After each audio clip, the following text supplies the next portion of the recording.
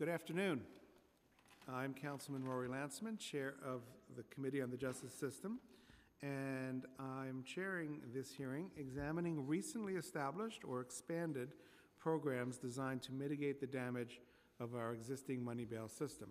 We are joined by Council members Debbie Rose from Staten Island and Alan Maisel from Brooklyn. Today, on Rikers Island, there are thousands of inmates who are free to walk out the door to their freedom, back to their families, their jobs, their schools, but only if they come up with the money to pay their bail.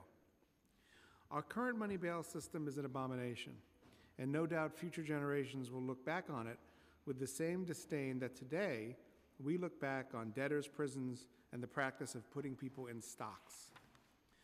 Although the legislature should abolish money bail, our district attorneys should stop seeking money bail, and our judges should cease setting money bail, city government is not without its own leverage in limiting the scope and impact of money bail.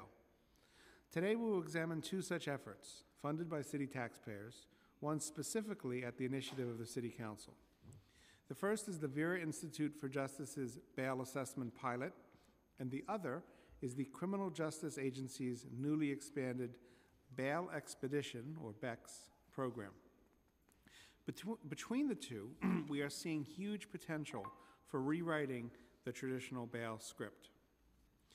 New York's current bail statute allows for 9 possible forms of bail to be set, and it requires that bail be set with consideration of a defendant's financial circumstances. The different kinds are cash bail, a commercial bail bond, a credit or debit card, an appearance bond where the defendant promises to pay the whole of amount of the bond if they fail to return to court, or a surety bond where another person, like a friend or family member, makes the same promise on behalf of the defendant. Both appearance and surety bonds come in 3 types: secured, partially secured, or unsecured, which can require collateral, a small refundable deposit to the court, or some indication of ability to pay the full amount in the future, like an expected paycheck, if the defendant fails to appear, but require little to no money up front to secure release. However, until recently, only 2 forms of bail were regularly set by the court: cash and commercial bail bond, and rarely, if ever, did anyone ask a defendant if he or she could actually pay the bail that was being set. That is why so many people spend time on Rikers Island for seemingly small amounts of bail, $500 or $1,000. For many New Yorkers, $500 might as well be $5 million. Cash and commercial bail bonds are the simplest for courts to set, but the hardest for defendants to pay. They leave defendants scrambling to pull together the full bail amount immediately to pay in cash, or relying on commercial bail bond agents who, at best, charge non-refundable fees and, at worst, take tremendous advantage of vulnerable people in need. Vera's bail assessment pilot, along with its previous efforts to increase the use of so-called alternative forms of bail, is demonstrating how a little information can go a long way. By performing a quick interview and documenting an individual's income and expenses, including housing, child care or child support, medical bills, student loans, and basic necessities, Vera calculates how much money a defendant can afford to pay and makes an on-the-record recommendation to the judge. More than just the amount, Vera also emphasizes the availability of so-called alternative forms of bail, like partially secured or unsecured bonds. These options require little or no money up front, allowing a defendant to avoid a life-destabilizing pretrial stint at Rikers Island, but full payment if the defendant does not return to court. Vera's results have been promising in the Bronx, where they have been operating since March, and we are excited that they have recently also launched in Queens. The BEX program has existed far longer, but it has recently taken an even larger role in bail reform efforts. The Criminal Justice Agency helps those with bail set navigate a complicated system. CJA can now hold an individual at the courthouse for up to 12 hours while trying to get in contact with friends or family who might be able to post bail before an individual is sent to Rikers and put through a long, expensive, and often unnecessary intake process. With the expansion of the BEX program, CJA has also increased its eligibility threshold to help those with bail of up to $5,000.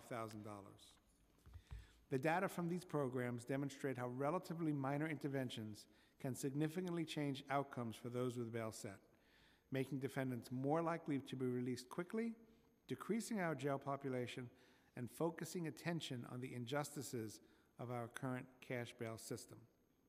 Maintaining and expanding these important programs, building upon their successes, and learning from their collected data will help countless people while educating the public, prosecutors, and especially judges about the essential reforms we need. I look forward to hearing today from organizations and advocates devoted to working towards a new conception of bail, about their efforts and how the city can help. With that, we look forward to hearing testimony from our friends from VERA and CJA. If you would raise your right hand so we can swear you in and we can get to your testimony. Do you swear or affirm the testimony you're about to give is the truth, the whole truth, and nothing but the truth? Terrific. Do you want to go first? Oh, there, now it's working. I turned the light on. I've never been known to be quiet, but still. Good afternoon, and thank you so much for this opportunity to come and speak with the council about our bail assessment work. Now, we launched this project because we were curious about three key questions. The first was, what would judges do if they had individualized specific information about a person's ability to afford bail when making their bail decision? The second is, what would judges do if they were provided with information about the forms of bail that a person could afford beyond cash or insurance company bail bond? And the third question we were curious about is, what impact would that have for individuals who are accused of a crime in their ability to make bail and go back to their homes, their families, and their jobs, and preserve their presumption of innocence while fighting the charges against them? And so earlier this year, we launched the bail assessment pilot in the Bronx, where we've been operating for a little over 6 months, and then more recently in Queens. And we are in the day arraignment part on Tuesdays and Thursdays in the Bronx, and on Wednesdays and Fridays in Queens.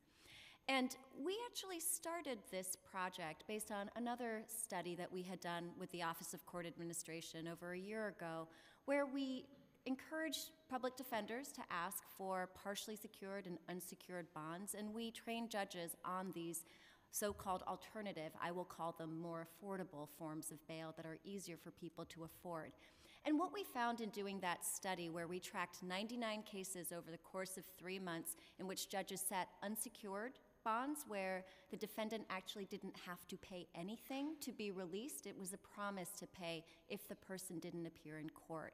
Or if judges set a partially secured bond where the person was responsible for paying 10%, no more, of the bail amount, and then they were released with the understanding that if they didn't come back to court and bail was forfeited, then they would be liable for that remaining 90%. And so we followed these 99 cases for over a year to find out what happened when judges actually used these forms of bail.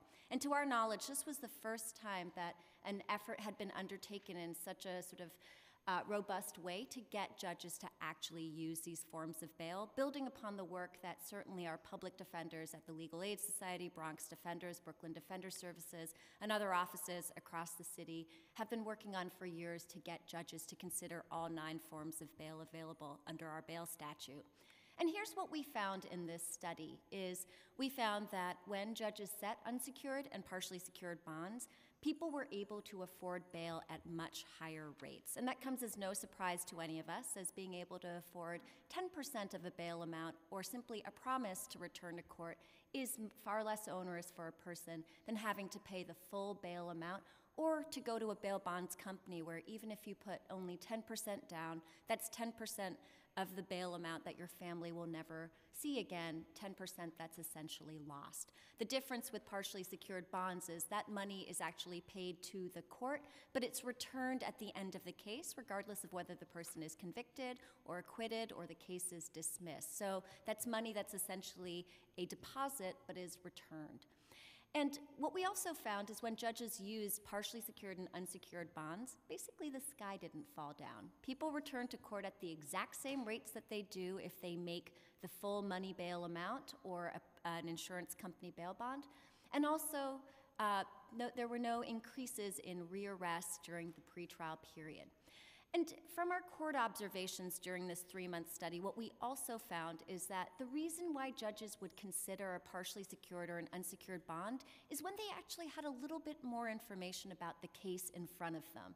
And so we noticed that when public defenders said, Your Honor, I've spoken with my client, and this is how much they earn in a week, and this is the 2 jobs that they're working, and this is how much they pay in transportation and child support, and this is how much they pay in rent every month. That's when judges actually set these alternative forms of bail, in part because I think they were moved by the information that was specific and individualized to that particular case.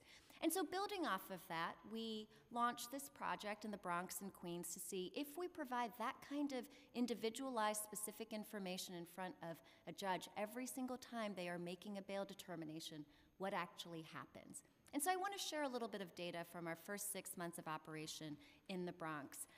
This data set includes 112 cases, and it ranges from misdemeanor to felony cases, including some violent felony cases. We have no restrictions on the kinds of cases that we will take and assess and provide this information to the court, in part because we believe that somebody's ability to afford bail doesn't change based on whether you're charged with jumping the turnstile or you're charged with something much more serious. And so this is available to anybody who is at risk of having bail set. And here's how the project works is our bail specialist sits in the front row of the courtroom, and if the defense attorney picks up a case and thinks, I think this is a case where bail is going to get set, they come and speak with our bail specialist, and she conducts an interview in the interview booths in the arraignment courtroom with the individual, with the defendant. And she asks a series of 30 questions, and we'll be submitting in our testimony the bail calculator that is used to ask these questions. And they essentially ask questions about the person's sources of income from their employment, their sources of income from public assistance, and then their financial obligations such as rent, childcare, food, transportation, the things that you need to get by. And based on that information, we calculate a monthly disposable income that's available to this person. And from that, which proportion of their disposable income should go towards bail payment. And the reason that we developed this particular calculator and this particular formula is because we firmly believe, and the research suggests, that when people do have to pay for an emergency, such as paying bail or for a debt, all of their disposable income should not go towards bail payment because inevitably that's coming out of money that they otherwise would spend on rent or on food or on other necessities. And so we were very careful to actually work with a social science research lab at Duke University to make sure that we were calculating a person's ability to pay appropriately so that while it certainly would still be a squeeze, especially on families in the Bronx, which is one of the poorest congressional districts in this country, it wouldn't be so much of a squeeze that bail was unaffordable for individuals as we know it currently is in our current practice. And so of those 112 cases that we have assessed so far, here's what we found. One sort of shocking statistic, at least to me, and I was a public defender in the Bronx, so this should actually come as no surprise, but it still really floored me, was that over 50% of the individuals that we assessed had no ability to pay. And in fact, many of them were operating in the red. And that shouldn't be surprising, again, given sort of the circumstances that people in the Bronx are in and how many people are not employed or underemployed. But still, I think that's an important statistic for the City Council to hear, thinking about the future of money bail and whether or not money bail feels fair, even if it is done in an individualized and considered way. Of the folks who had no ability to pay, our bail specialist asked, do you have anybody else who can make bail for you? And in cases where people said, yes, I do have somebody, here's their contact information, our bail specialist job is to persist in getting a hold of that person before the case is called in arraignments to give that person a fighting chance to actually be able to make bail if bail is in fact set.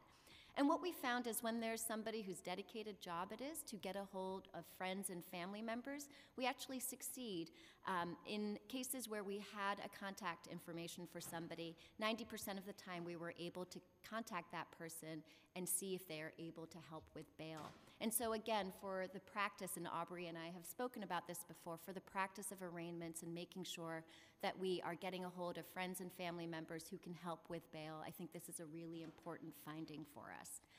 Now, of folks who had some ability to pay, another statistic that really floored me was how little bail people can afford, even when they have some ability to pay. And so in the cases where we did assess people as having some ability to pay bail, by and large, we actually assessed the person as being able to afford a partially secured bail because they had a little bit of money right now, but they would have money coming in, usually through a job that they would get a paycheck in 2-3 weeks, and therefore they could pay 10% now and would be on the hook for that other 90%, but if the judge set that full bail amount, that would be beyond what they could afford in that moment at arraignments. And so what we found on cases where we assessed the person as being able to afford a partially secured bond, the range was from $50 partially secured bond to $8,000 partially secured bond, meaning there was somebody who had $5 available to them now and did have the other $45, they could get that over the course of a couple of months. But if the judge actually set $50 cash bail, which is an absurdly low amount for judges to set, mind you, but even if they did, that would be too much bail for this particular individual, which is why we recommended $50 partially secured bond. On the other hand, there was a family that was in court and they did have $800 available to them and also had income coming in and they could afford a greater amount. And on a particular case, which happened to be a very serious B felony charge, the assessment was that this person and their family members could afford an $8,000 partially secured surety bond. So again, that shows the range of the different kinds of recommendations that we're making to the court in doing this assessment. Now, what impact does it have on judges to actually hear both the amount of bail that somebody can afford as well as the forms of bail they can afford? What we found is in the cases where we did an assessment and we provided that information on the record, in almost a third of those cases, judges in the Bronx set a partially secured option. And for those of you who have been in the Bronx courtrooms for a number of years, you know that that's a very recent phenomenon, and I do attribute it to the incredible advocacy from the defender community in the Bronx who have really taken up this program and used it relentlessly when we are there on Tuesdays and Thursdays. And it also speaks to the willingness of the bench in the Bronx to actually hear new information and do arraignments in a different way. Before we started the program in the Bronx in April, we actually trained all of the criminal court judges, and it's a fairly new bench there, and they were wonderfully open and willing and asked great questions about how does this calculator work? What am I supposed to do with this information? What if I set bail at an amount higher than what the calculator assesses? They had very good questions for us about what does this mean for their own practice as judges. And we really are grateful for the partnership of the Office of Court Administration as well as the supervising judges in the Bronx and Queens for helping us to launch this project in the ways that it has been for the past couple of months, and we hope to continue and to expand and really build upon the foundation that we have laid. Finally, of those cases where partially secured bond options are set, what we know is that it gives people a fighting chance to actually make bail. In cases where a partially secured bond option was set in the pilot, 86% of individuals made bail, which is a pretty remarkable statistic compared to citywide, otherwise, the ability of people to make bail when cash bail or insurance company bail bond is set. And we actually have a comparison number for you in our sample, which is of the cases where individuals were only given a bail option that was cash or insurance company bail bond, the more traditional options, 57% made bail compared to 86%. And so that really tells us that we are on to something. As long as we have a money bail system providing, this kind of individualized information and making that become part of the bail record is incredibly important to New Yorkers and the ability to actually afford bail and to be at liberty pre-trial. Now, we are following all of the cases that we have assessed throughout the pendency of those cases to be able to say something about court appearance as well as case disposition and pretrial rearrest, all factors that we know are really important to the functioning of our justice system, as well as information that the City Council cares about and I think is really instructive to these forms of bail and how they're used. And I'll stop with just three points that I would like the Council to consider in where do we go from here. For one, I think that we know now from the data that this is something that works. It moves judges. It moves the culture of the courtroom in terms of bail and how bail is used. And it's something that we should figure out as a city, as long as we have a money bail system, how do we make sure that every single bail decision is made only after a judge has the ability to consider a person's financial circumstances and the forms of bail that are most appropriate for this person. The second thing is how to make sure that judges and public defenders, as well as district attorneys, are familiar with all of the forms of bail and that they are open and receptive to its use. It's been in our bail statute since 1971, but we know that it's only in very recent years that there's been any traction at all. And we've made some headway, but there's a lot of headway left to be made. And so the City Council should invest in that training, in oversight and accountability to make sure that judges have to consider these forms of bail and that it's part of the routine practice of bail decisions in the courtroom. And then finally, I want to go back to the statistic that I raised about 86% of people being able to afford bail when a partially secured option was given. That's still 14% of New Yorkers where, in theory, a judge set a partially secured bond because they wanted this person to make bail, right? Otherwise, they might have defaulted to what they usually do, which is set a cash or an insurance company bail bond option. Yet that's still 14% of New Yorkers who, given that opportunity for a more affordable form of bail, couldn't actually make it, which I think, again, goes to the question of how much utility and how much fairness can we truly get out of a cash bail system. Thank you. Before we move to Bex, I just want to get the numbers right on your program. And Councilmember, we'll be submitting those numbers to you. We've shared them with your council, so okay. You do have them, but yeah. Thank you. So there were 133 assessments, 133 defendants that you assisted? Yes. Okay. And higher now, yep. 70% of them had bail set. Yes. So in 133 cases, you said to the judge, listen, this is what this person can afford, or this is a mechanism that they could meet. So in 70% of the cases, some form of bail was set. The other 30% were released on their own recognizance, or there was a supervised release. Yes. Okay. Of the 70% that where bail was set, 30% of those were partially secured bond. Yes. While insurance company bond and cash, parentheses, 55%, was the most common combination of bail set. Just explain that math for me. I don't understand. Sure. It doesn't add up to 100. Right. So the remainder was where judges set insurance company bail bond, cash bail, and credit card bail. Got it. So of the 70%, 30% of those had partially secured. Yeah.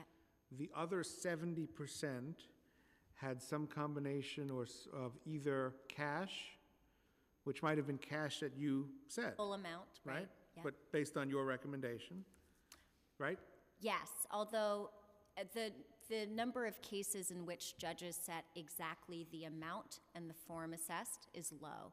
Of this sample, it was 5 cases in total where judges set bail at the exact amount assessed and in the form of bail. One of the fascinating things we have found here is that we are seeing judges agree more to set partially secured bonds. We have not yet, I would say, broken the barrier of judges setting lower amounts of bail.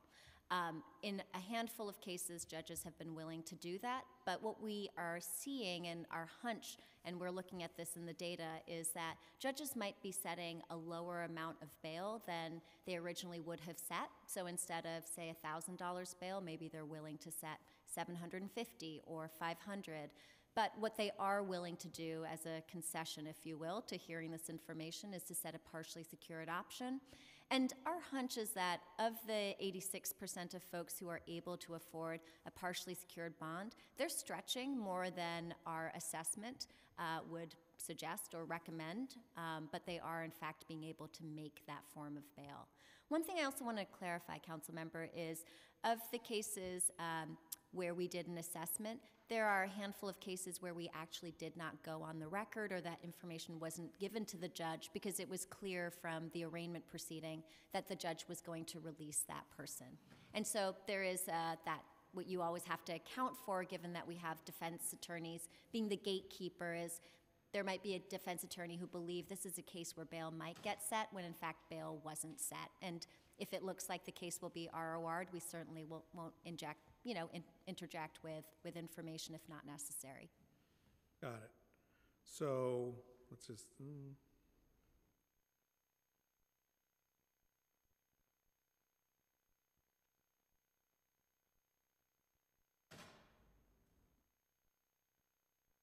More than 2/3 of the participants in bail set cases were able to subsequently post the bail.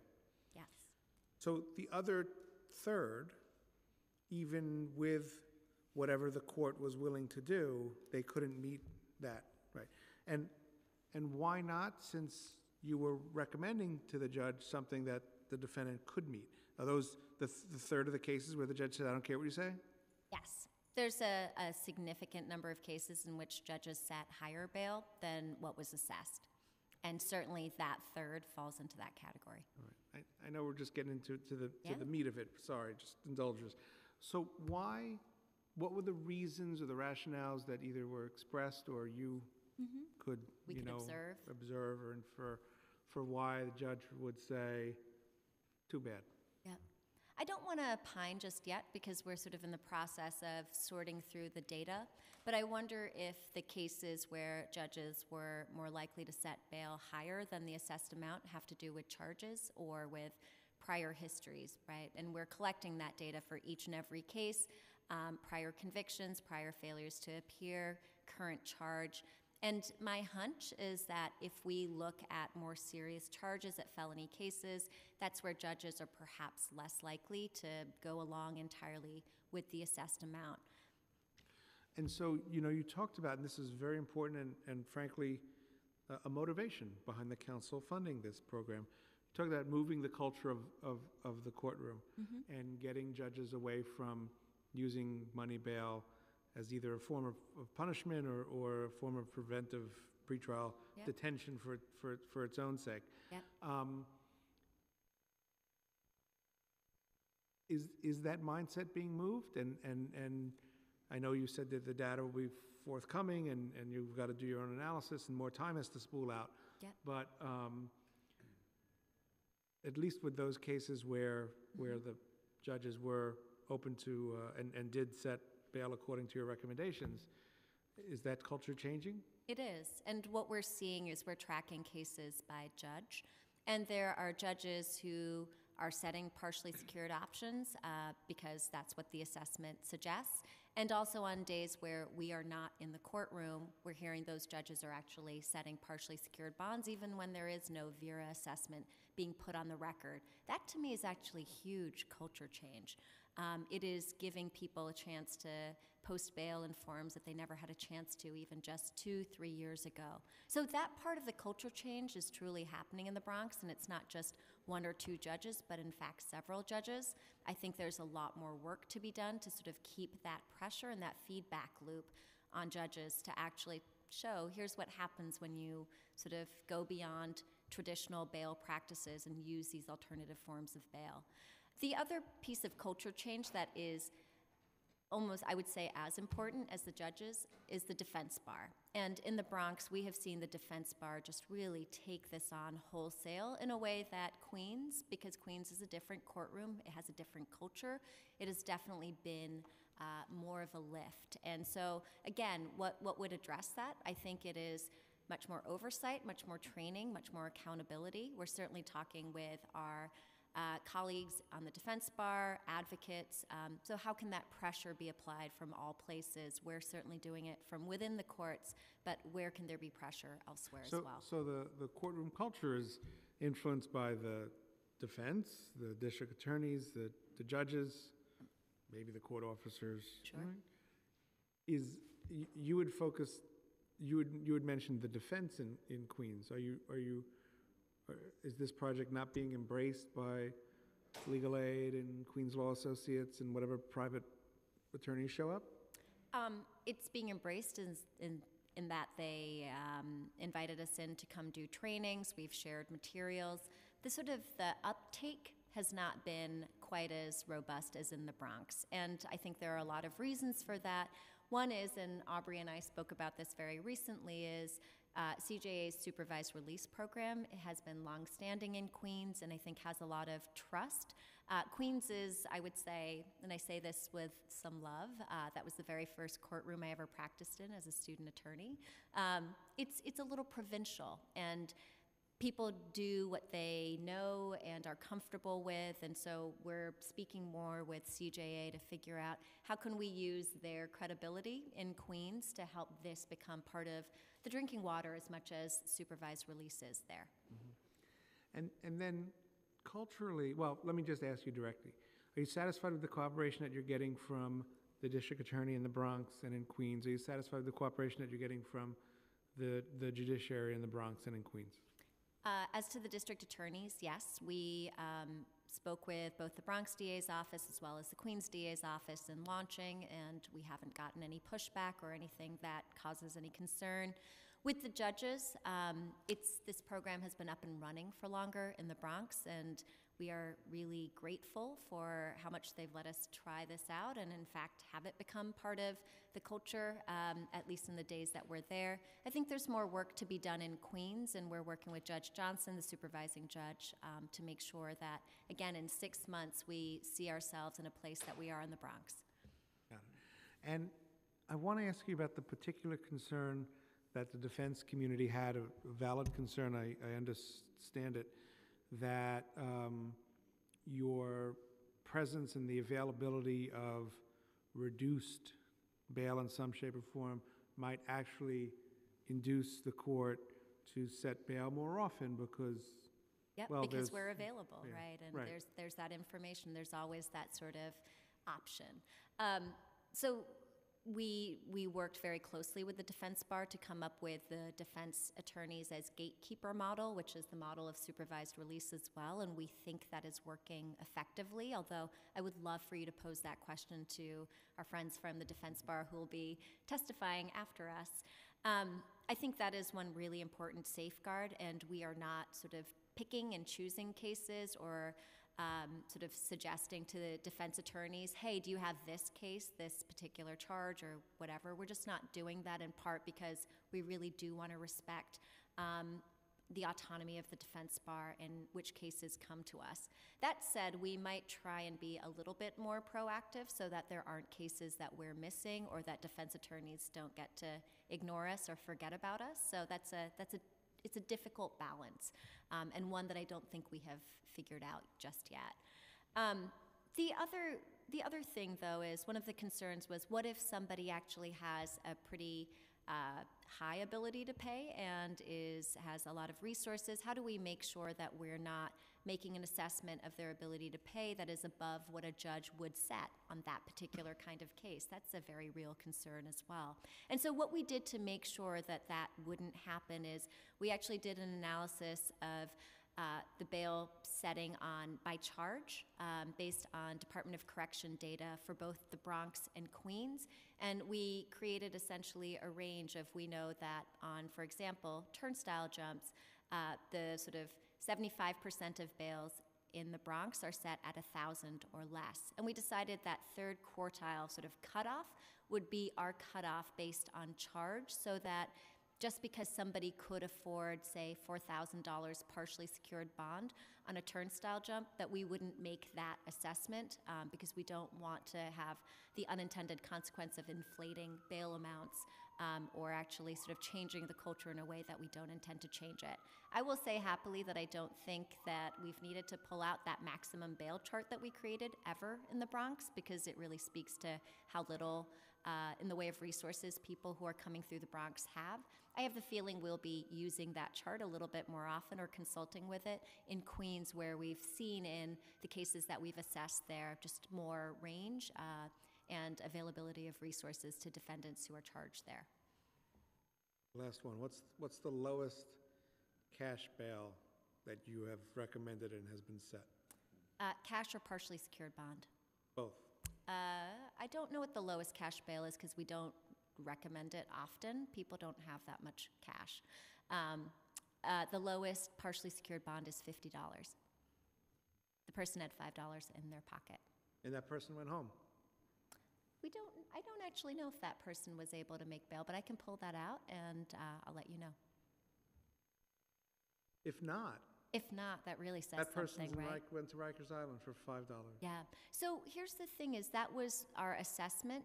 In that case, I don't believe the judge set bail at that amount and in the form of bail. I'll look it up, though, and I'll let you know. Yeah, I'd love to know what the lowest amount is. Okay. Of what judges set in terms of bail and that amounts? someone made. And what the lowest that was set and what wasn't made. Yep. I will look that up, and I will get back to you. Great. Okay. Great. Sorry. It's okay. So first, thanks to the council for the opportunity to talk about my agency's bail expediting program and for your support of our program. So I work at the New York City Criminal Justice Agency. I think you're familiar with what we do, but we have staff who work 24/7 in each of the city's 5 main courthouse buildings and 2 community courts.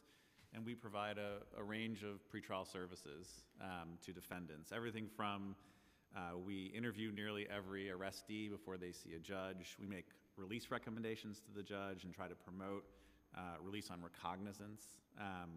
We are the agency that's responsible for notifying every defendant of their upcoming court date to try to keep New York City's already very high court appearance rates as high as they can be. We do a lot of research and data collection. I'm going to share some of that data with you today. And then we operate this bail expediting program, which, as Chair Lansman pointed out, now works with defendants who receive bail of $5,000 or less. So I wanted to make kind of 5 main points here. And there's more detail in the written testimony, but I wanted to draw out what I saw as some of the highlights that you might find interesting.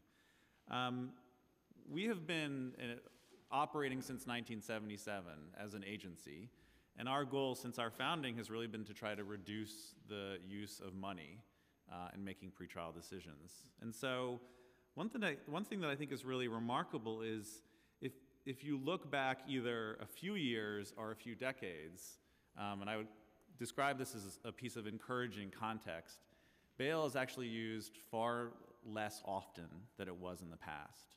So even if you compare, say, to 2013, in 2013, for a case that was continued in arraignment, meaning the defendant was arrested and they had their first court appearance in arraignment, judges set bail a total of 52,000 times in 2013, but as of mid-December, we're looking at judges setting bail only about 30,000 times in 2018. So that's about a 40% reduction in the use of bail, which is a significant drop in this 6-year period.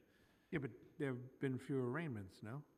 So a big part of that drop is the fact that the number of cases coming into the system. What percentage of cases are judges setting bail, and how does that compare between 2013 and 2018? Great question. So there's been a 30% drop in continued cases. So that is the largest contributor to that drop in total bail set. However, as a percentage of cases continued at arraignment, bail has been imposed 23% of the time in 2018 versus 30% of the time in 2013.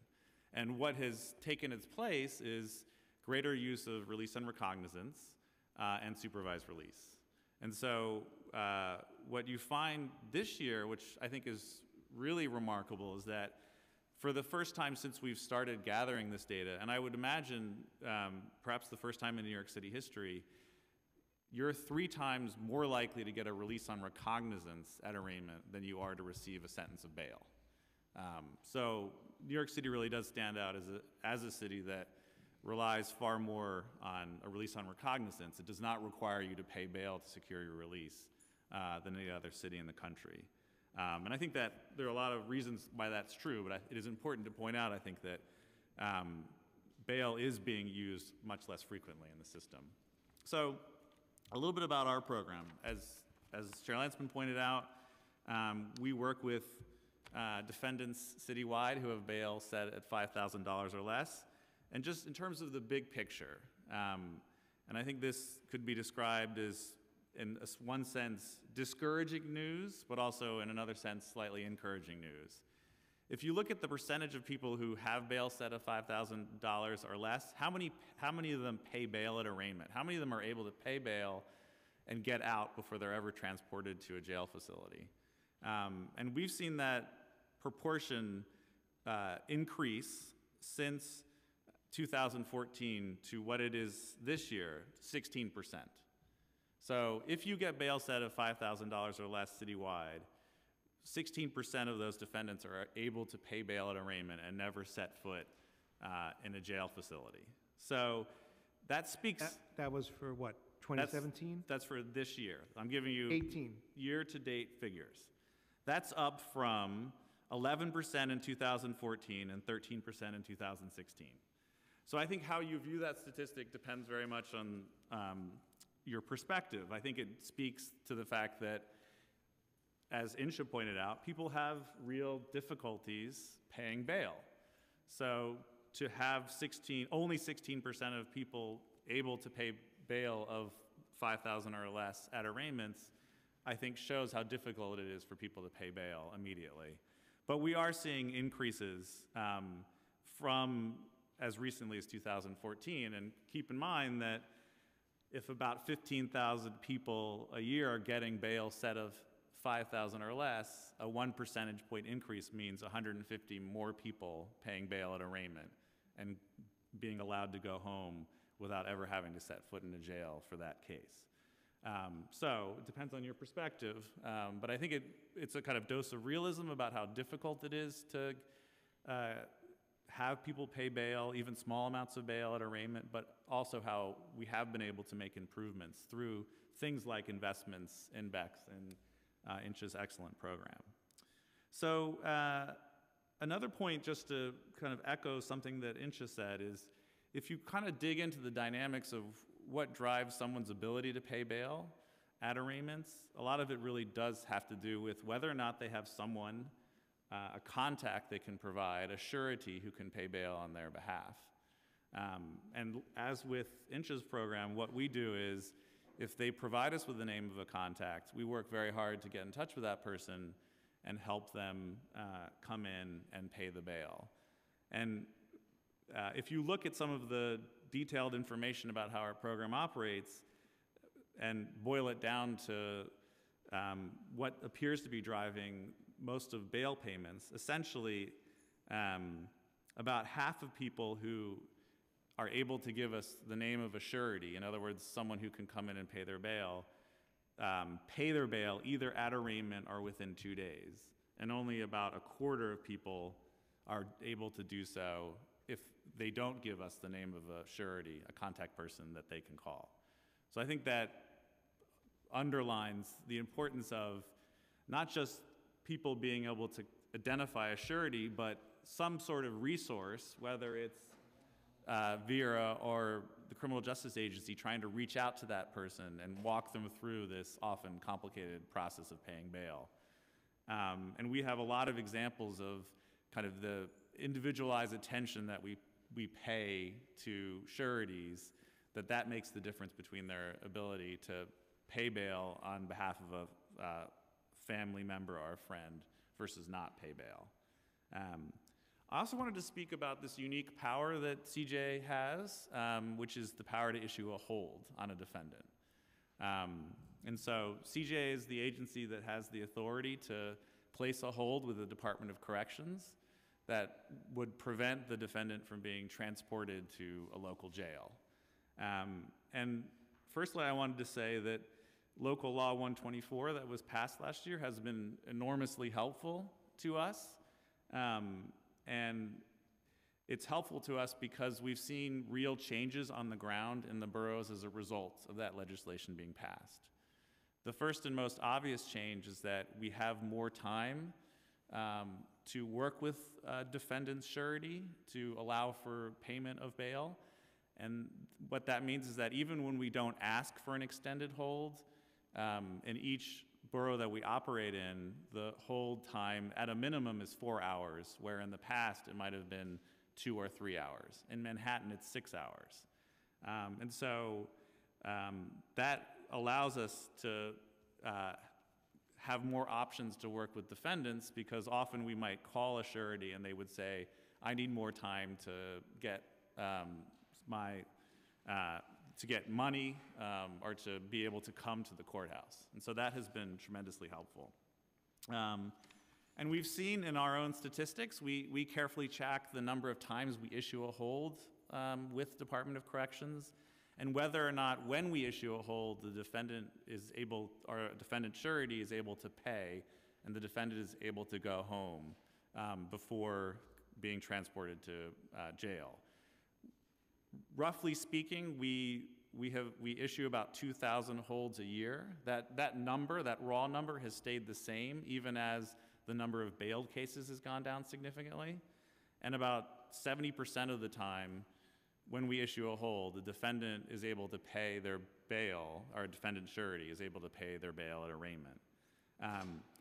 We do not know, we cannot track what happens for those 30% of instances where a hold did not result in bail being paid at arraignment.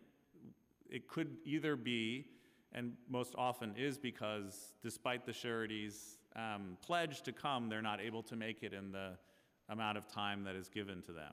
There are a handful of cases where it may have been the results, the lack of successful bail payment at arraignment may have been the result of a miscommunication with the Department of Corrections, but my sense is that that really is a small number.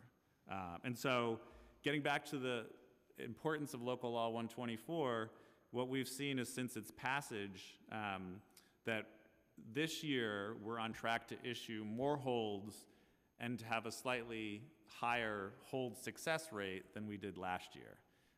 And because, as I started by saying, there are so many fewer cases in which bail is being set, the fact that we're issuing the same number of holds, I think, is really a testament to the fact that we have much more power to issue holds than we did in the past. So just a few points of where we plan to go in the future with the program.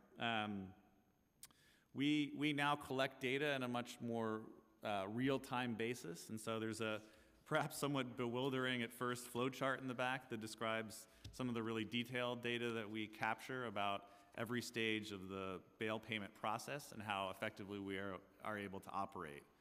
And it helps us because it allows us to identify potential bottlenecks and things that we're not doing accurately. So for example, we collect sureties from defendants through either the pretrial interview or a post-arraignment second interview.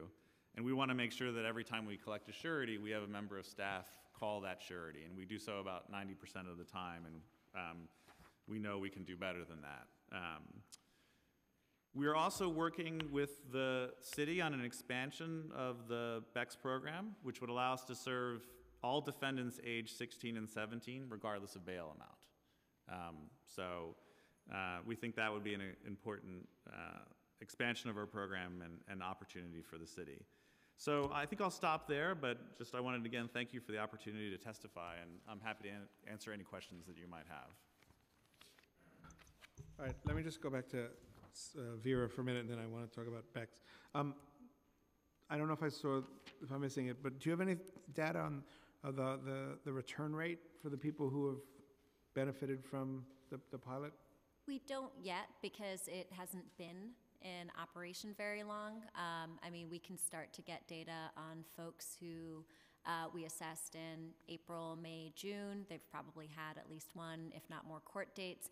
But we're going to get that data from the Office of Court Administration in one big administrative data dump in the next couple of months. But we can certainly do that a little sooner, given that, of course, that's the question that we all want to know. Right. And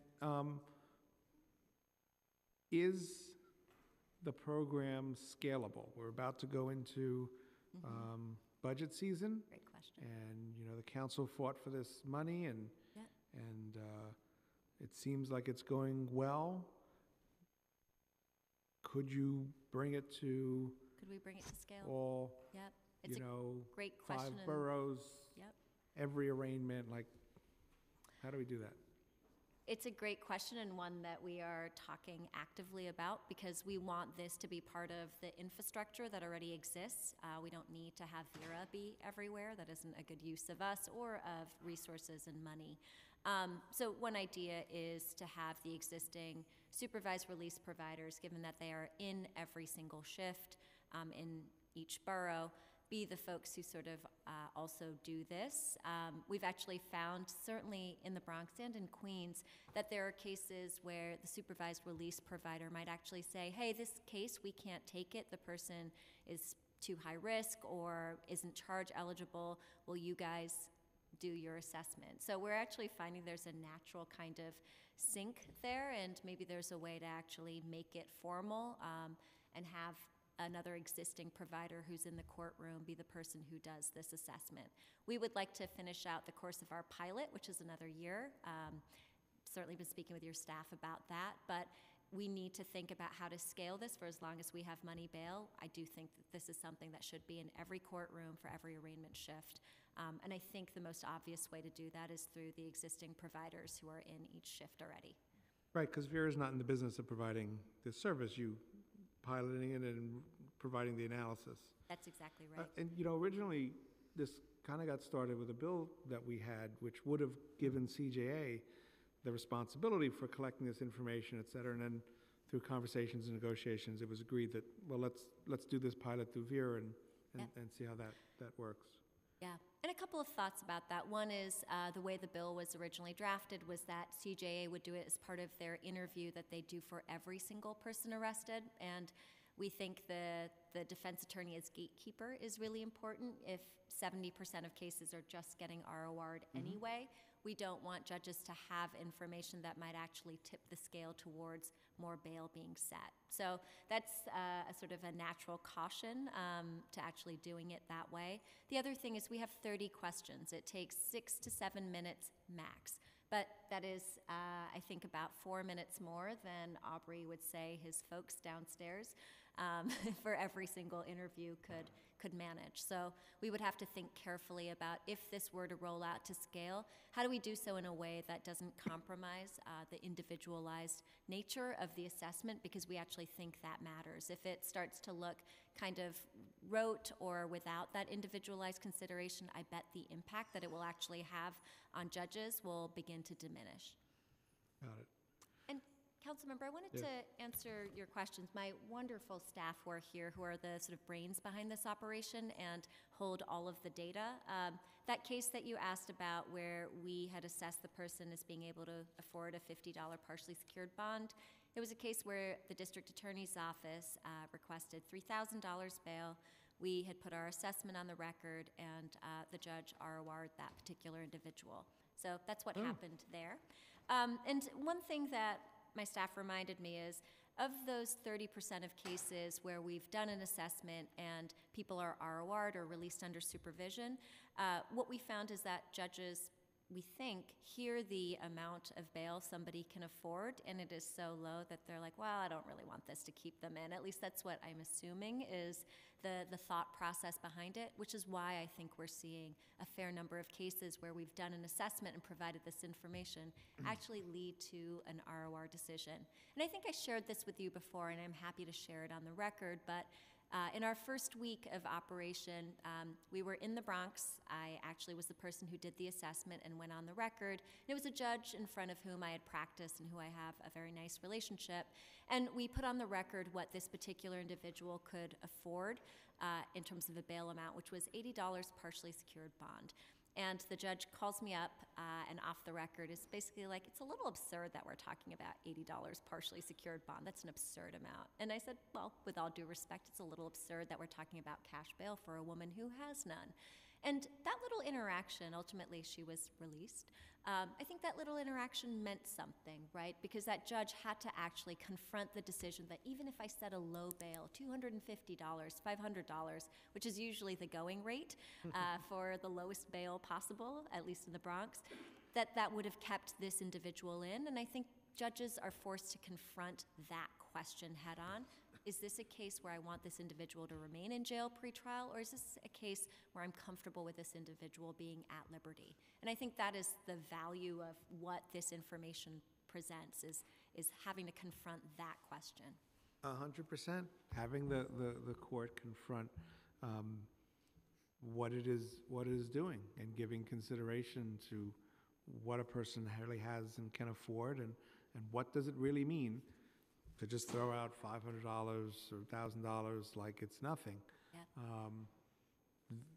A big impetus for this was to get the system to confront and to reconcile with what it's doing to people for these seemingly low amounts of bail.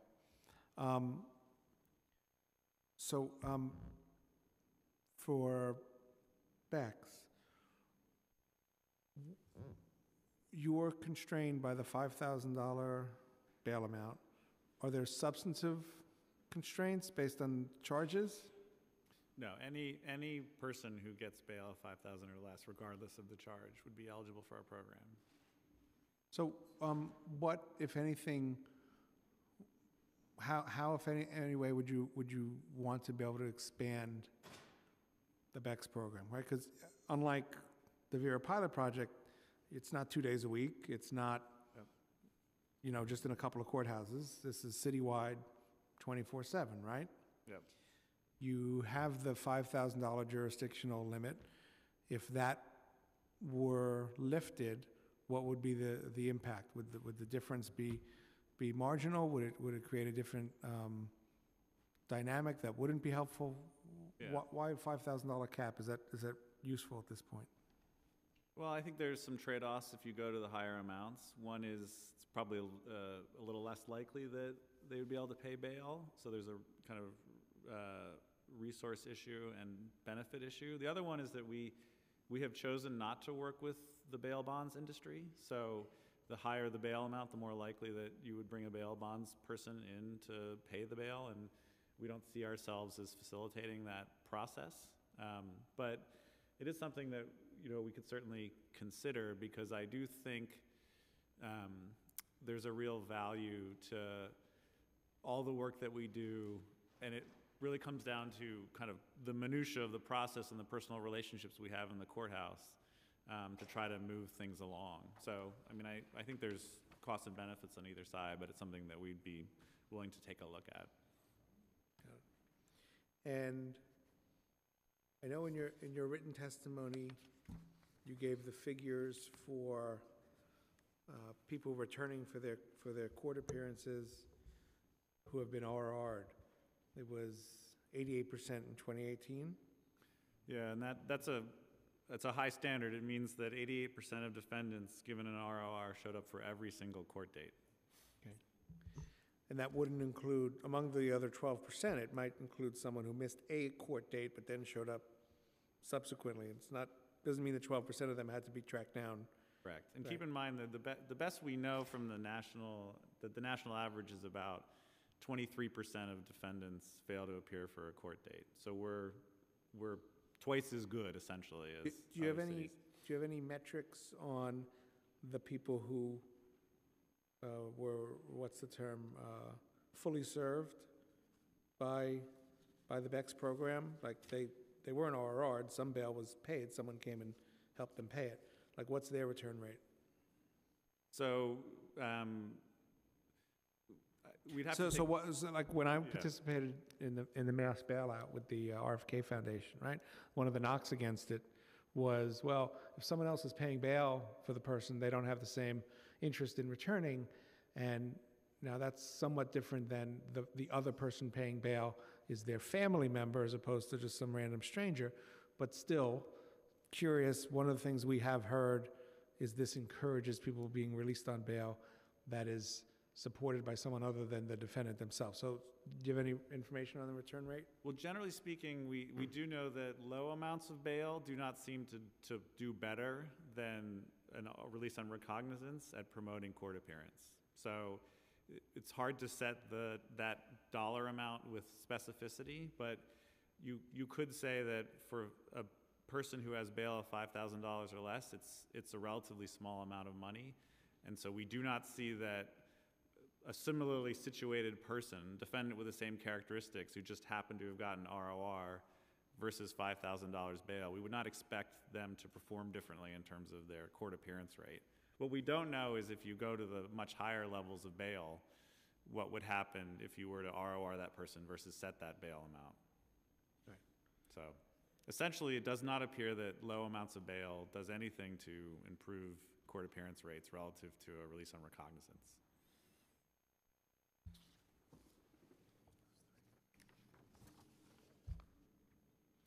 Yeah, what kind of metrics or data reporting is MOCJ requiring of each of you pursuant to the funding for these programs? I mean, we share a lot of the information that you're seeing in front of you. We do monthly reporting, and MOCJ reviews the figures on a monthly basis. And, we're working on kind of an annual report of which you're seeing 11 months of data. And we're still negotiating the terms of our contract, but our understanding of what we would be reporting is number of cases assessed, bail setting, bail payment, return to court, as well as case disposition and pretrial rearrest. Those are all metrics that we'll be tracking over the course of this pilot. And just to add one more point, so the standard we're using for what we report to the city is fairly high. We want to make it clear that there are some people who, even if our program didn't exist, they would pay bail anyway, right? So we're trying to understand the kind of unique impact of our program. So we intentionally exclude, for example, those defendants who pay bail kind of immediately at arraignment. So for example, they might have a family member sitting right there in court who raise their hand and say, I'm ready to pay bail right now. And there are, in fact, a substantial number of people who do that. So we're only looking at those people for whom they're not able to immediately pay bail. And we meet with them immediately after arraignment, and we try to provide them with some assistance.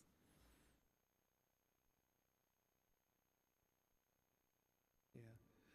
So you don't operate, Bex doesn't operate in Staten Island? Not at the moment. Why is that? Well, we've been running Bex for several decades now. We expanded used to only operate in Bronx and Queens, so interesting comparison to FIRA, until 2010 when we expanded to Manhattan and Brooklyn.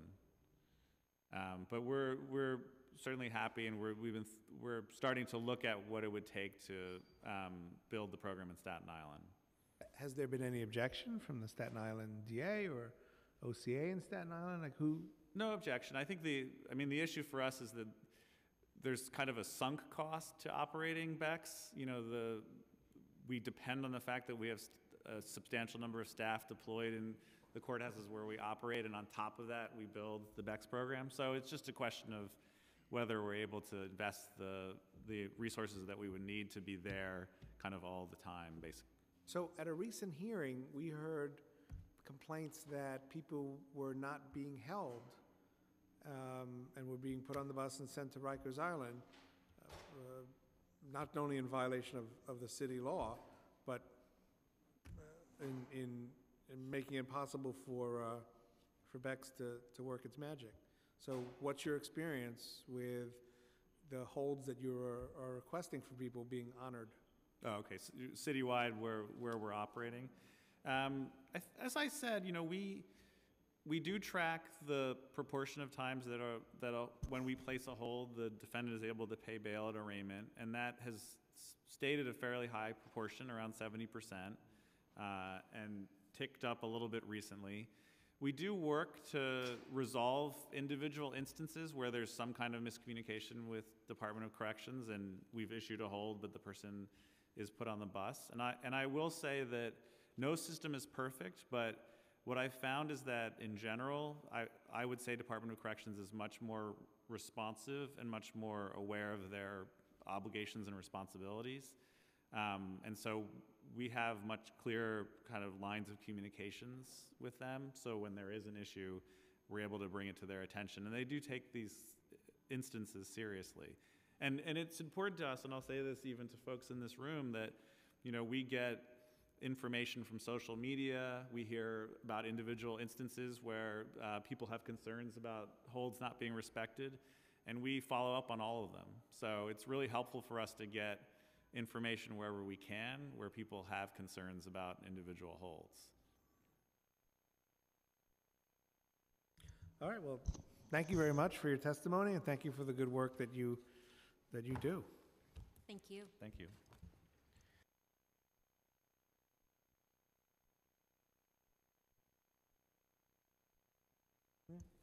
Okay, so now we'll hear from some public defenders. DeWitt, sorry. I can't read the last name, I'm sorry. The Bronx Defenders, Josh Norkin from Legal Aid, and Dave Long from the Liberty Fund. Not all defenders.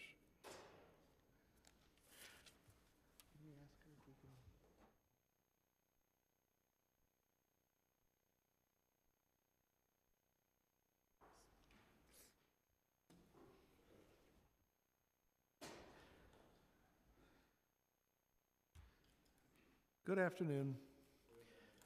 If you raise your right hand so we can swear you in, you swear or affirm the testimony you're about to give is the truth, the whole truth, and nothing but the truth. Thank you. We can just go from my left to right, and that'd be great. Good afternoon, Chairman Lansman and members of the committee. My name is David Getacho. I'm a criminal defense attorney and associate special counsel to the criminal defense practice at the Bronx Defenders. And I want to thank you for the opportunity to testify today. The Bronx Defenders is a community-based and nationally recognized holistic public defender office dedicated to serving the people of the Bronx. And we represent over 28,000 individuals every year, providing criminal defense, family defense, immigration representation, civil legal services, social work support, and other advocacy to indigent people in the Bronx.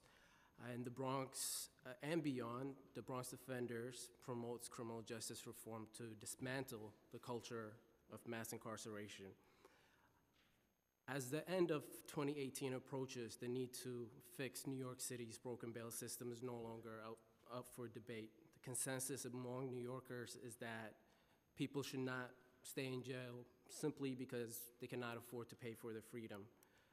And to this end, I understand that various stakeholders, including the City Council, have taken steps over the past year to address some of the obstacles that the current bail system erects against our clients and their families. The Bronx Defenders welcomes these efforts, and we appreciate the opportunity to provide some of the feedback on the measures that have been implemented this year. In particular, we hope to relay our experiences as public defenders with the use of the alternative forms of bail, the bail assessment project implemented by the Vera Institute of Justice, and the BEX program. Now, I do want to start with really reiterating the significance of these alternative forms of bail. Such programs and providing the alternative forms of bail payment specifically dramatically increases the likelihood that people will avoid pretrial detention while fulfilling the only purpose for bail, ensuring their return to court in the future. Now, Specifically, alternatives like partially secured bond ease the bail payment process, increases the chance that clients will be released from court and avoid jail time altogether. In contrast, the process of securing the service of a bail bonds company generally requires time and virtually guarantees that clients will be held in for additional hours, if not days, for bail to be posted. And this delay obviously disrupts the lives of our clients, but also costs New York City taxpayers by needlessly keeping people in jail. I do want to give the example of one of my clients this year, John, who was arrested on felony charges. By any measure, John was eligible to be released on his own recognizance. He had no criminal record or prior failures to appear in court. He was born and raised in the Bronx, and he was employed, and he lived in the Bronx with his wife and 2 children. And family members were also present in the courthouse for support. Now, during the interview prior to the arraignment, it was clear that John was very worried that he would lose his job if he didn't show up to work the following morning.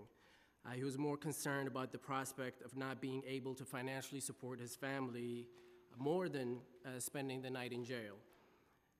And in that case, the court did end up setting bail, but also provided the option for a partially secured bond in the amount of $10,000 with a 10% deposit. As a result of that, John's brother was able to step in as surety following the arraignment and posted the required amount immediately. And John was released shortly thereafter. And the important thing to note is, although John's family came to court with some amount of money, it was not enough for the cash bail that was also set in the case. And furthermore, John's arraignment occurred, it was late at night, during night arraignments, approximately around after 11 p.m. So the option of going to a bail bonds company was not really feasible without risking that John would be transported to Rikers and potentially staying for an extended period of time. So the court's decision to set a partially secured bond ensured that John was able to reunite with his family that night and averted a potential job loss. Since then, John has appeared on all of his court dates while maintaining his employment and the ability to support his family. The outcome in John's case, however, remains unusual for many of our clients because cash bail and insurance company bond are still the primary and often the only options that are made available to them. We recognize that there's been an uptick in the use of alternative forms of bail. We've seen that judges are setting partially secured bond and credit card bail in an increasing number of cases, and defense attorneys also regularly request the court to consider partially secured bond as an option if the court decides to set bail. Likewise, VERA's bail assessment project has increased awareness about partially secured bond among judges, attorneys, clients, and their families. Although these trends are encouraging, there continues to be significant inertia against normalizing the use of alternative forms of bail. The use of unsecured bond is virtually unheard of. Furthermore, it's rare that judges will set partially secured bond without a specific request from defense attorneys.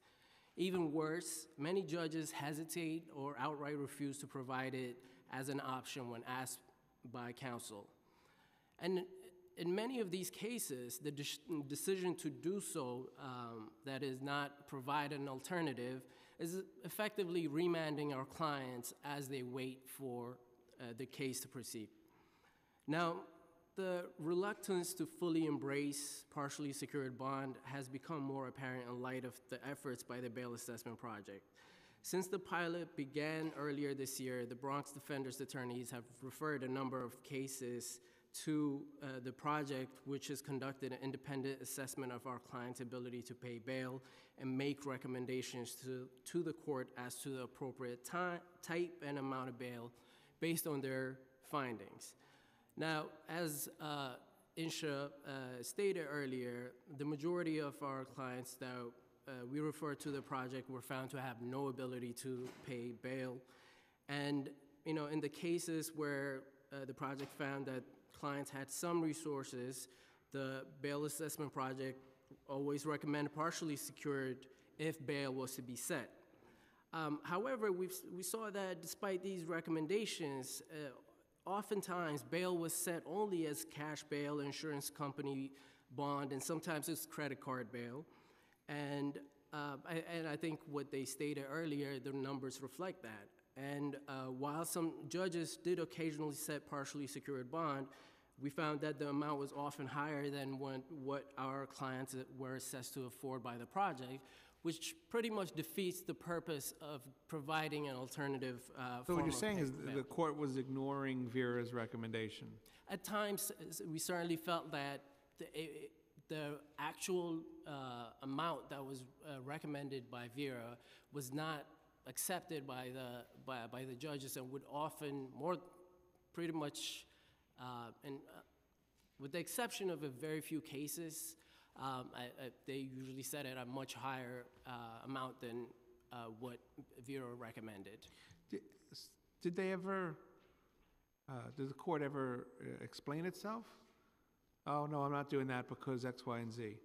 Or is there any reason that you can discern, or any principled reason or recurring theme? Unfortunately, those conversations we haven't been able to have with the judges.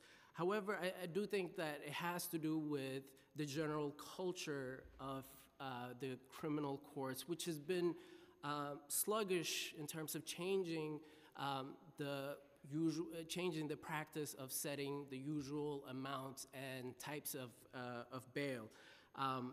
You know, we're faced with this culture that's resistant to change when it comes to bail setting practices. And in the case of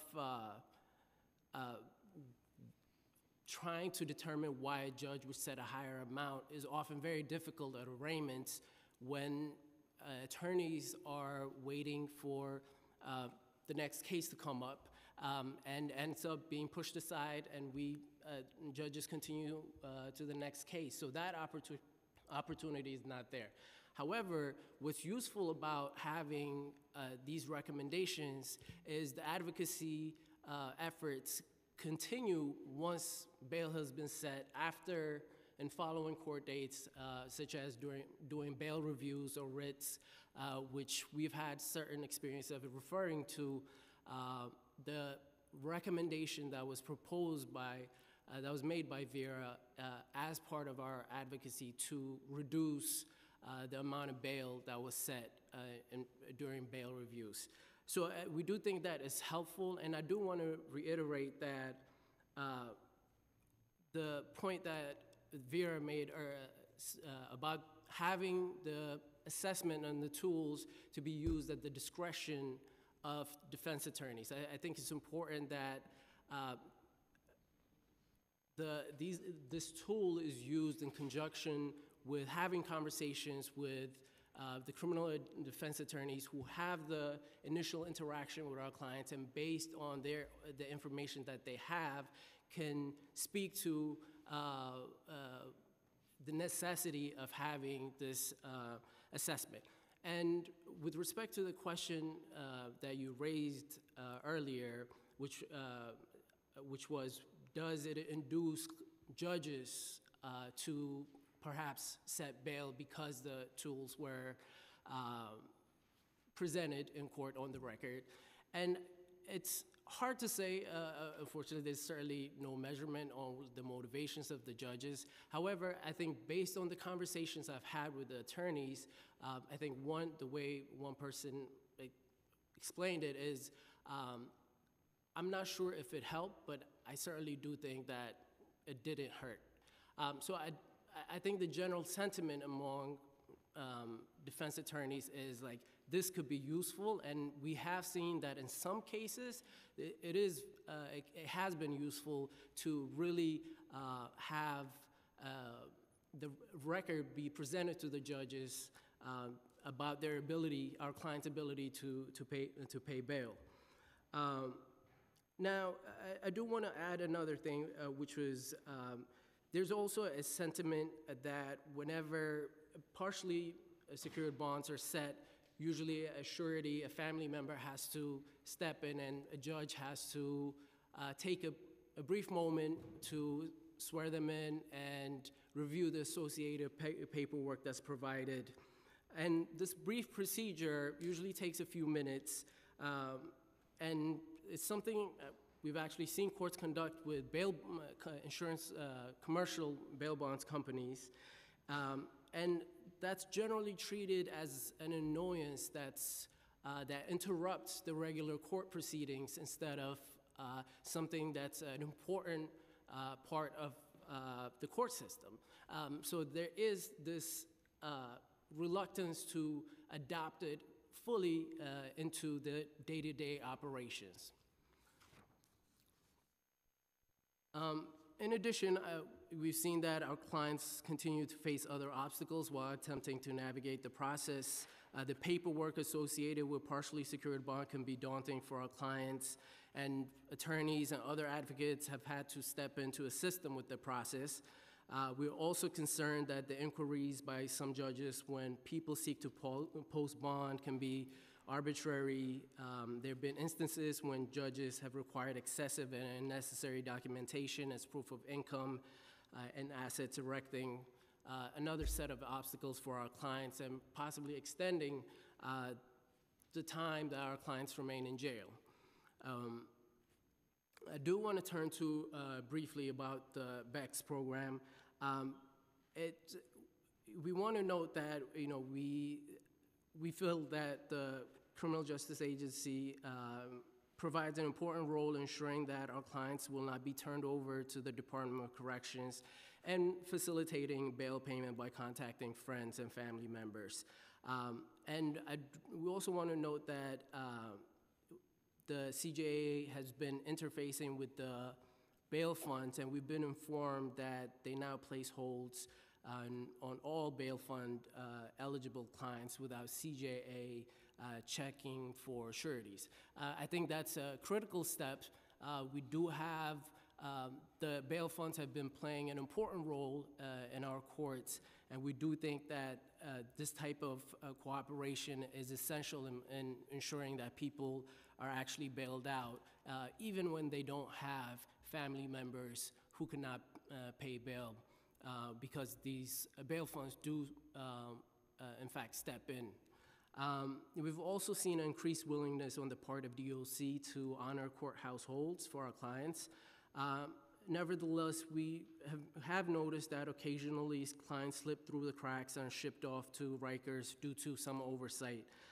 For example, in one case where an attorney placed a hold on a client who had partially secured bond set at his arraignment because a family member was coming to court to place bail, was still transported to Rikers.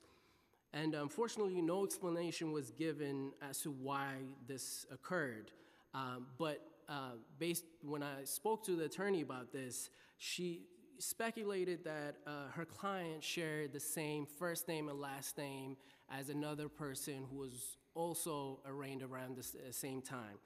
And that we don't have additional information, and we do believe that it's necessary to figure out why certain things happen, because while administrative error can and do occur, the stakes are certainly far too high to simply brush it aside and say that this was just some administrative error. So I do want to end that with brief recommendations. Specifically, we do think that raising awareness of additional forms of bail, as Vera has been doing, is an important piece of changing the culture. Furthermore, encouraging judges to set alternative forms of bail that are less onerous than insurance company bonds, and really to impose the least financially burdensome conditions necessary to ensure that people return to court is important. We also recommend that there are steps to be taken regarding simplifying the paperwork and procedures required for alternative forms of bail. We do support expanding the use of independent assessments like the bail calculator implemented by the Bail Assessment Project to determine a person's ability to pay bail, and really working with the defense to ensure that client's abilities is actually presented to the judge prior to making a decision about bail. And lastly, we do support the providing additional resources for bail facilitators. As you heard earlier, Vera's work based on communicating with family members and friends is an essential piece of ensuring that people come to court and bail is paid as soon as possible so that clients are not transported to Rikers. And we do believe that these are not radical recommendations. They are sensible and real steps towards improving the current bail setting practices. However, we do recognize that the problems that are facing the current bail system are long-standing and deeply structural. So we are in need of comprehensive solutions if we are to address the tremendous hardship that is inflicted upon New Yorkers by the criminal legal system. So I thank you for the time. If you have any questions, I'll be happy to answer them. Thank you. I'd like to start by introducing myself. My name is Joshua Norkin. I am a staff attorney with the Legal Aid Society's Special Litigation Unit. I focus on bail reform, and I want to thank not just Councilmember Landsman, but the City Council, as well as all of my colleagues in the room, as the testimony from both Vera and the Criminal Justice Agency indicate. In the absence of legislative reform in Albany, this city has taken tremendous strides in changing the bail system relatively dramatically, I think, in the past several years. And so I think this conversation is an important one because I think it is about what can we continue to do to ensure that downward trend continues, especially if we don't get legislative reform in Albany this year. And I'd like to just start by saying that this conversation can't be had without acknowledging the people that are impacted by the system. And earlier this year, as part of our work, we wrote to incarcerated clients in upstate prison facilities asking them how bail impacted their lives. And we heard back tremendous stories from them that were totally heartbreaking, and show how, even though the system has made progress, there continue to be individual instances in which unaffordable bail is set on people that places those people's rights in jeopardy. And one client wrote to us that bail was set at $25,000, and as the father of 4 and someone who only collects SSI disability, there's no way I could afford to take that money out of my kid's mouth and still consider myself a decent man. Another, a 19-year-old teenager, wanted to know where he was supposed to find $50,000 to buy his freedom. Another wrote to us and told us that bail was ransom. So today, the use of money bail in New York City's criminal courts, while potentially better and not as devastating as it once was, still renders the presumption of innocence barely recognizable. And in October of this past year, just over a year ago in 2017, we released a study with the Human Rights Data Analysis Group that shows that those individual clients that continue to have bail set on them at arraignments are 34% more likely to be convicted simply because bail is set. And it's for these reasons that the Legal Aid Society has long supported the greater use of unsecured and partially secured bonds in New York City's courts. While the legislature passed an expansive statutory scheme in the 1970s aimed at reducing the jail population, it's never been fully utilized to its full potential. These forms of bail are clearly geared towards our clients with no disposable income, and they're the types of bail that we will need to rely on as an in-between when judges are not willing to release people individually. And so one of the things that's come up at this hearing is sort of this intersection of the alternative forms of bail as well as assessments about our client's ability to pay any bail set, whether that's cash, partially secured bonds, or insurance company bail. And I think the underlying theme here is some type of judicial oversight or some, I think, inquiry into whether or not judges and the bench and the judiciary recognize what their roles and responsibility are. The Legal Aid Society has long supported efforts of the City Council, as well as VERA and, of course, the Criminal Justice Agency, to force judges to take into consideration our client's ability to pay monetary bail when it's set. And over the past 2 years, the Legal Aid Society itself has been engaged in systemic litigation, trying to force the judiciary's hand in terms of considering arguments, constitutional arguments, that impose a requirement on judges that they consider our client's ability to pay and seek out less restrictive alternatives before setting that amount of bail. In our opinion, a New York City judge who sets monetary bail and incarcerates a presumptively innocent individual without making an inquiry into their ability to pay and without seeking out those less restrictive alternatives violates the Equal Protection Clause of the United States Constitution. Such illegal practices are still endemic to bail setting in New York City's courts.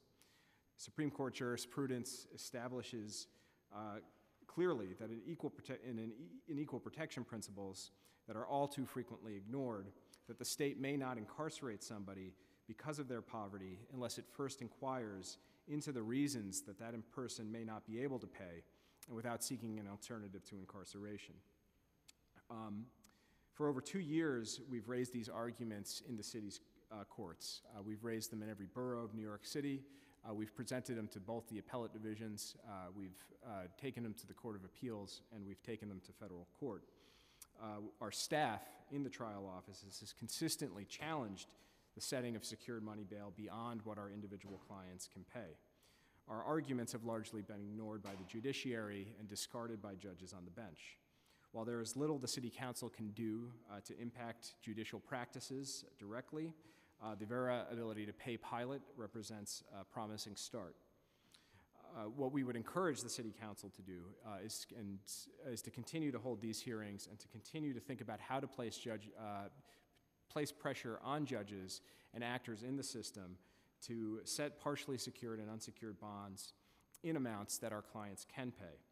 And to recognize that when these courts rely on these types of more flexible forms of bail, not only will they continue to ensure that the appearance rates that Mr. Fox touted here earlier will stay that high, but it means that more people will be released in accordance with constitutional principles.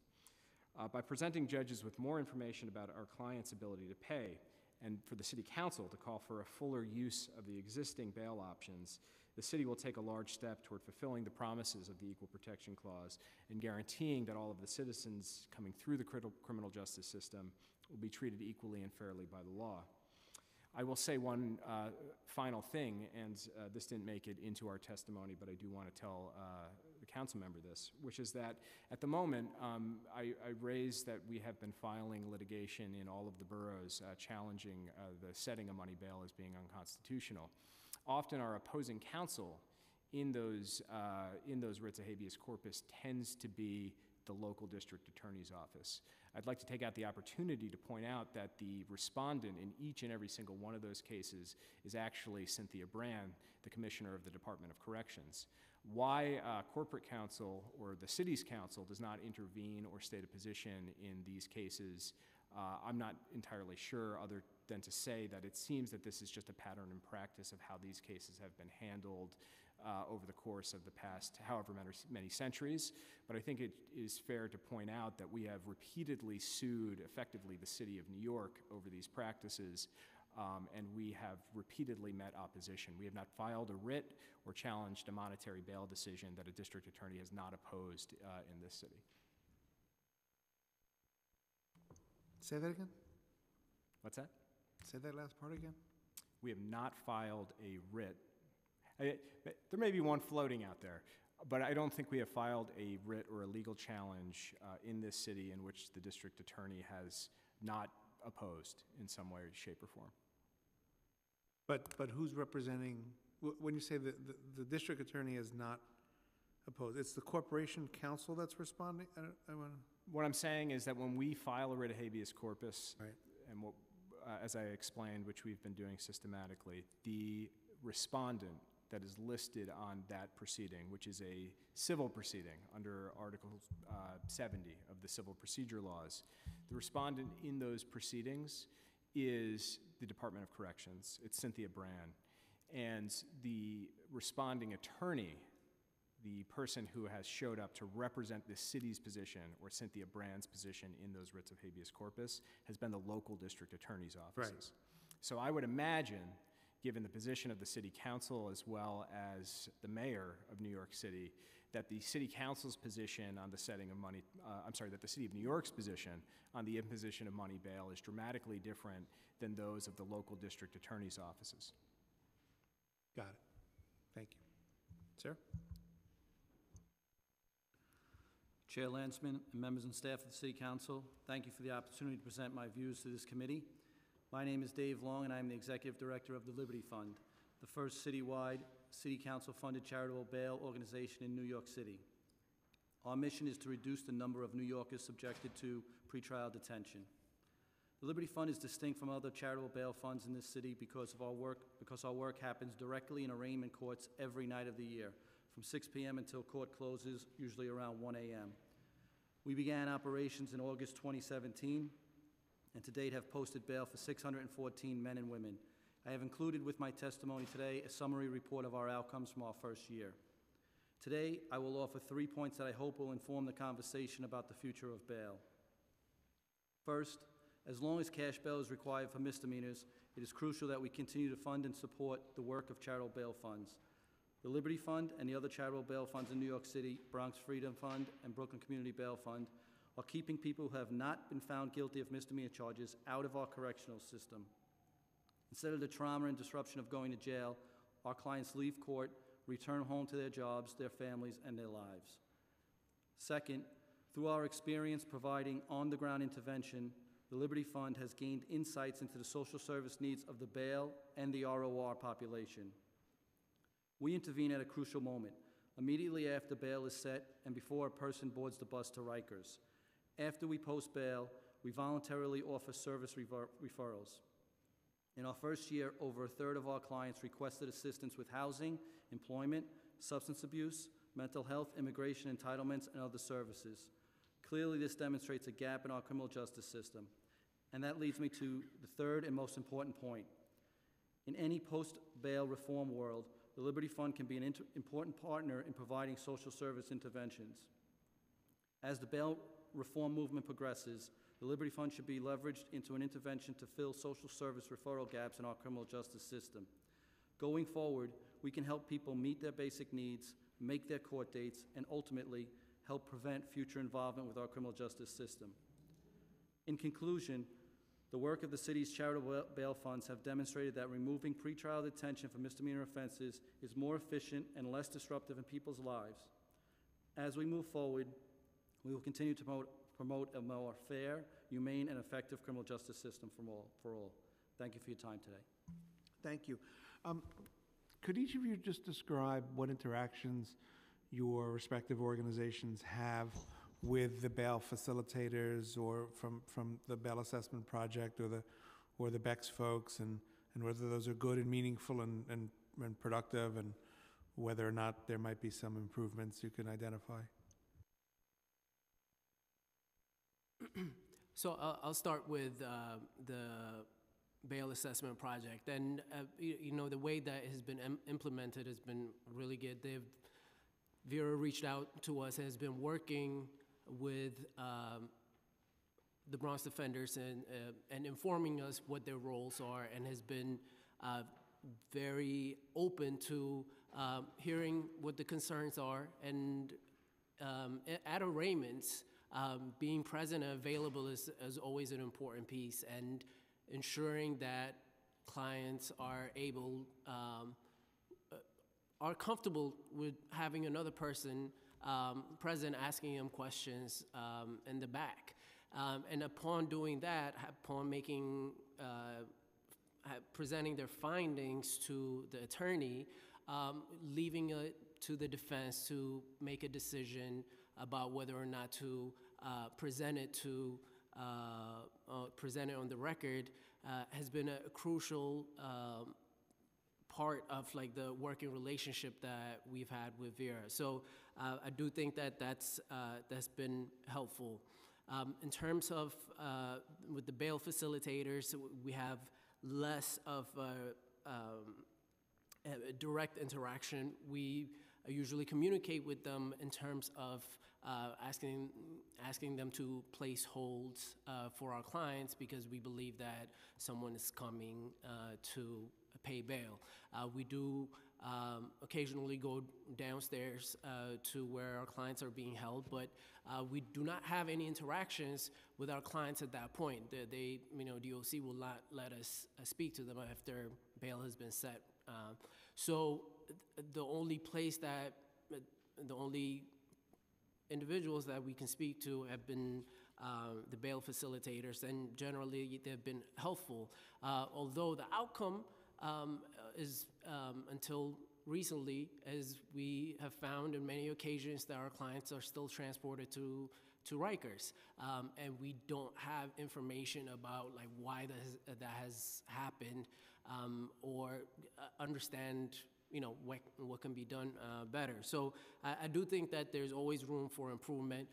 We do think that bail facilitators, the presence of bail facilitators within the courthouse, having additional interaction with the defense attorneys is a significant piece because the contacting families takes time.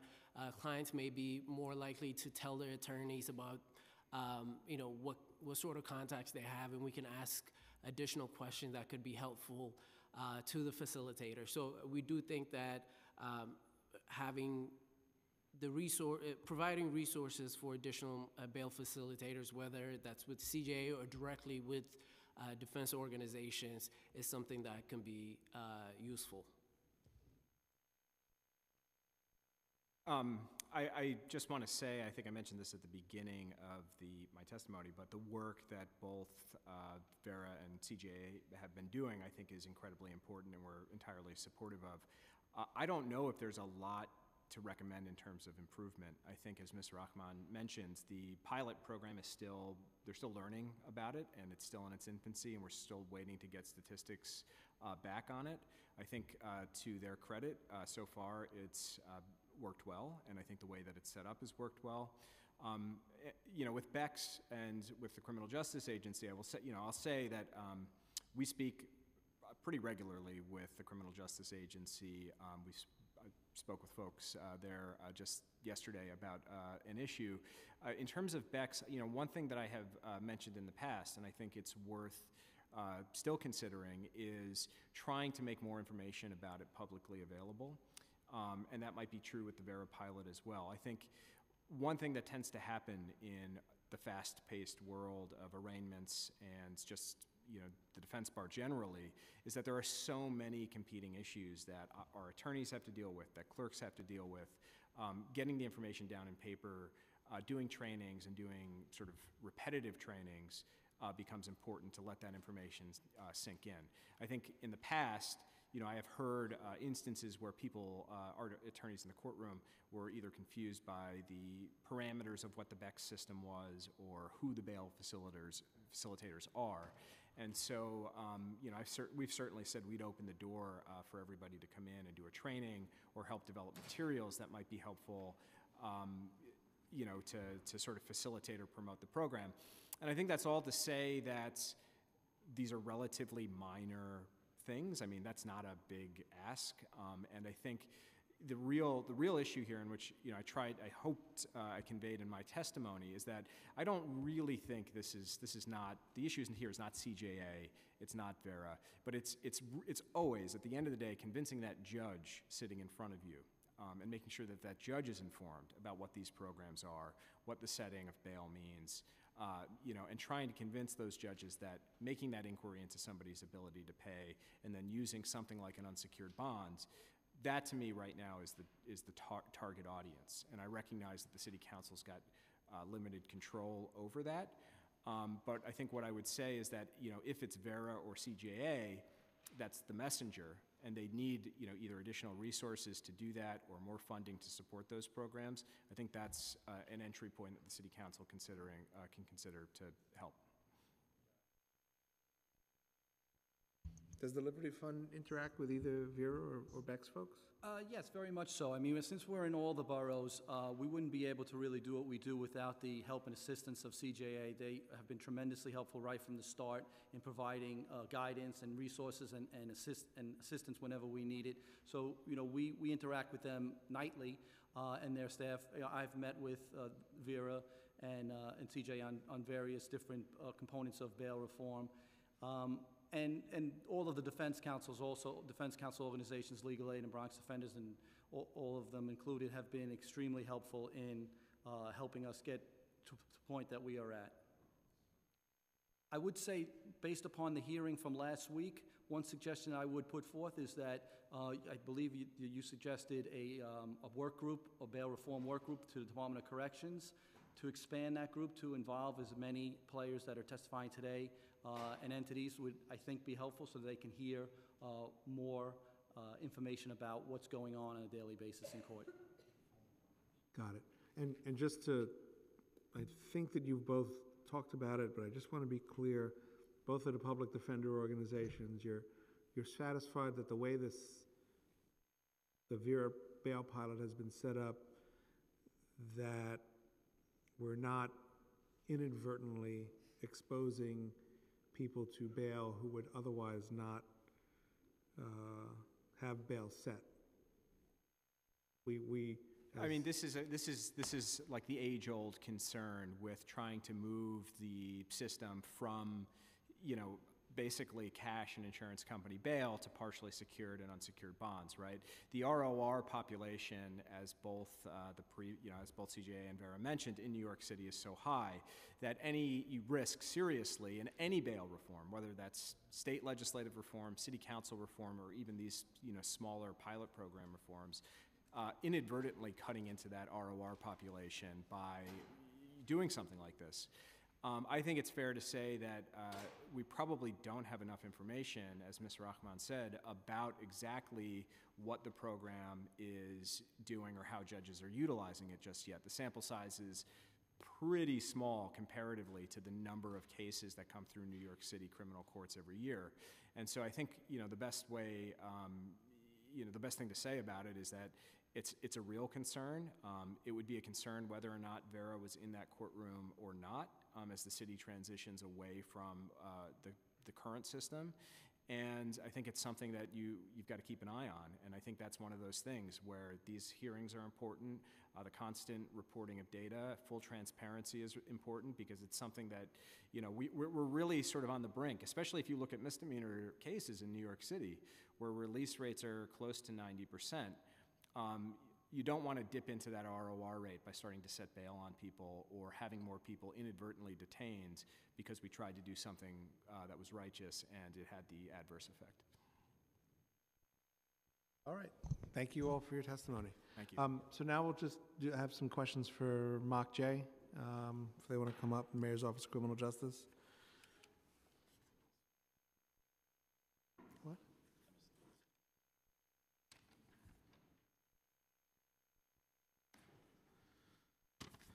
All right.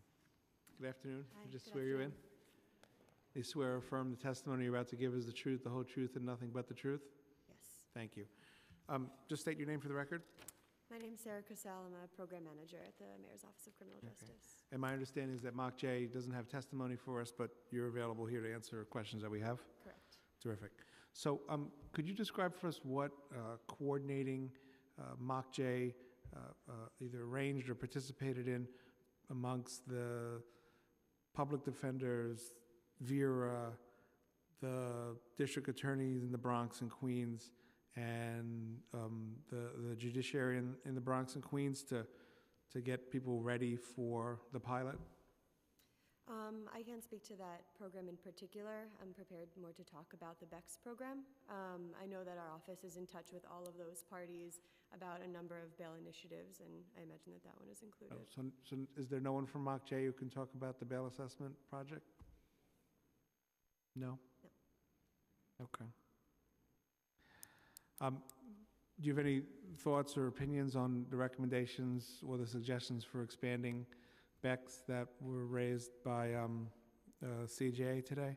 In particular, the issue of eliminating, I guess, the threshold requirements for 16 and 17-year-olds? Yeah, it's definitely something that we're actively talking about and are starting to implement. Okay. All right, well, the focus of our interest with Mokje is really with the Vera project.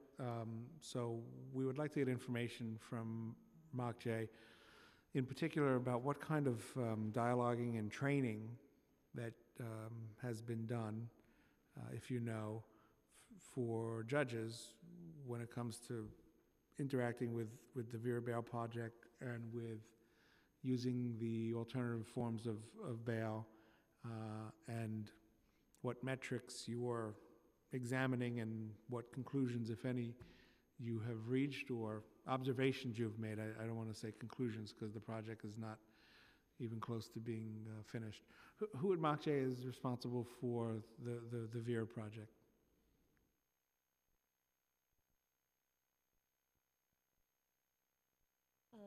So Vera's telling me that Miriam Popper is on the programmatic side, and Ermali, I think, is probably on the contract side.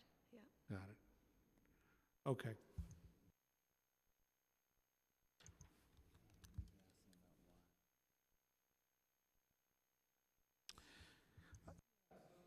So you heard the exchange with, I guess it was Legal Aid, who said that when the writs are filed and Commissioner Brand is the defendant, it's not the Corporation Counsel that is appearing on the other side, it's the respective district attorney's office. Do you know why that is so? I'd have to defer to someone else in the administration regarding those legal issues.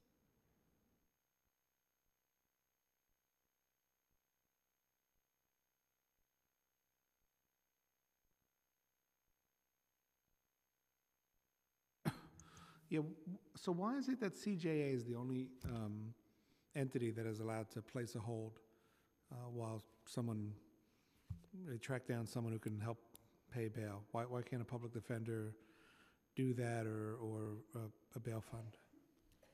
I'm not sure. I think that's the court practice. I'm not sure if that's statutory. I just can't hear you. I'm sorry. I'm sorry. I'm not sure if that's statutory or court practice, but we can look into that.